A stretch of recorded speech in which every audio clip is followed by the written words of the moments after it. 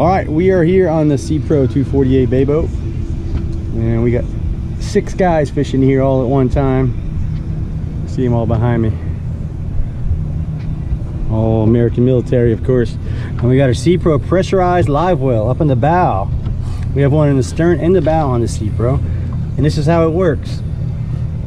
You can adjust the water down here to come in at a rate where it just stops close to the surface of the well, just slightly faster. You see it'll come up to the water if I let it go, and it just squeezes all the air out.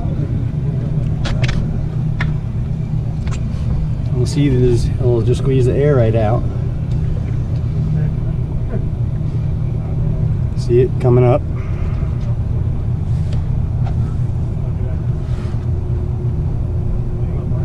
And the reason the pressurized is good is for when we're riding in a real rough chop on the way back. You know, just aiming in the waves, we're not going to beat up our catch here.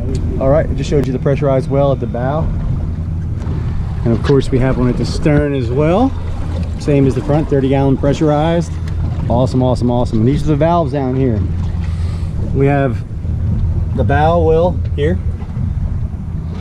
The stern well is here, and here's the valve. And we can, right all the way down is full drain. We can position it in the middle, anywhere we want to get whatever level.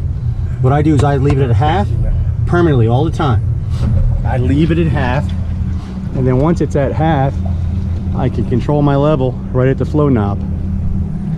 I can put 2 inches of water in there, 3 inches of water, 4 inches, 4.5, whatever I want. If I only have a couple baits, 2 inches is great. If I want to fill it all the way to the top and run it as a pressurized well, I can. Man, I love it. There's no overflow stem in the middle to get you hung up on your nets and bait smashing. Such a great design. Home run, Sea Pro. Another home run. Well done. There's no water. Max! Max, in the hole! Max, what are you doing? He went right in the live well. What are you doing? You all right, Max?